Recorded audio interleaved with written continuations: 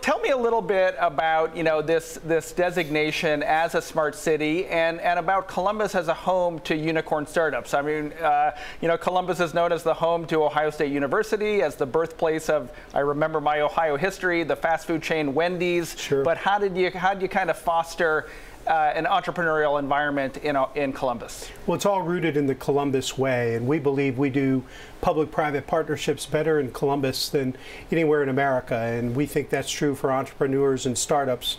We're very proud of the success of Root Insurance and Cover My Meds, and we believe there's a bright future for entrepreneurs in our city. We're really focused on affordability, mobility, and talent, all things that are key ingredients to making sure that startups and entrepreneurs are successful in Columbus. Kenny, I'm sure a lot of developmental organization heads are looking at the success of Columbus, trying to figure out what you guys did to stimulate an environment that was good for startups. What are the lessons here other cities can take? Look, we've had a comprehensive strategy. We do our best to take care of the companies that already operate in our market. We are trying to attract the world's best companies to our market from around the globe. And we believe that actually those two things lead to also a great entrepreneurial environment. Our commercialization through our institutions and other platforms that we have from the private sector is increasing every day, and it's a comprehensive long-term strategy to make it the best place in the country to do business and to scale a business. And Mayor Ginther, I mentioned that fact about Columbus exceeding other Midwestern city in EV sales. So talk a little bit about the vision for the public transportation network in Columbus. How do you incorporate EVs, and what would the impact be on congestion and transportation in the city?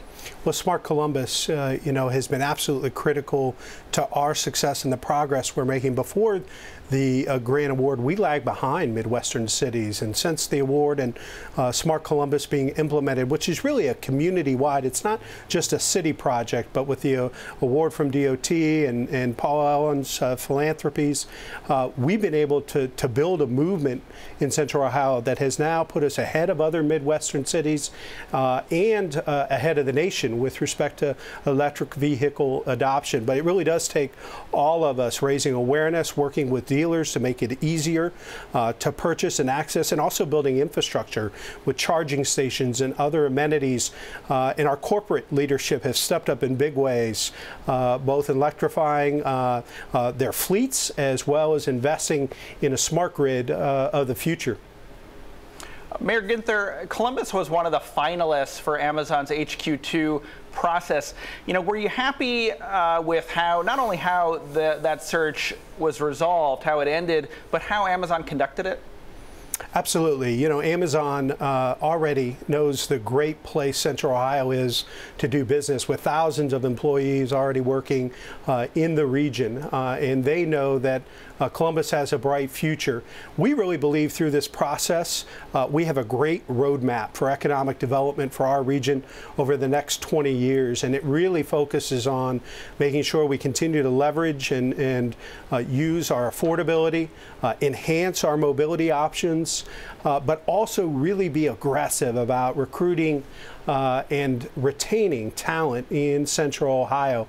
We believe that those three things are going to drive economic development in the future, and we have to be aggressive and thoughtful and strategic about putting those things in place.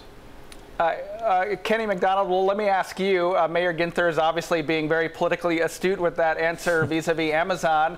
I'm sure you invested a lot of time and resources in the HQ2 process. Didn't work out that well. I remember the Alphabet division Sidewalk Labs also announced with some fanfare, a process to, I think, help facilitate non-emergency transportation in the city of Columbus. How do you feel after these two relationships about working with big tech companies when they do show interest in Columbus, Ohio?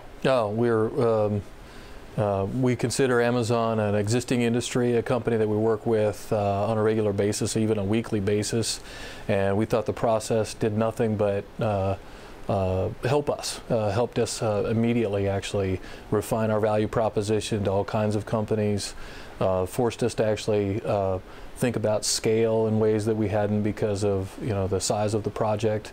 And we are in touch every week with the world's best technology companies, including some that are already operating within our region, including AWS, Facebook.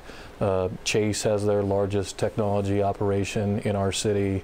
Nationwide Insurance is doing much of their technology out of the Columbus market.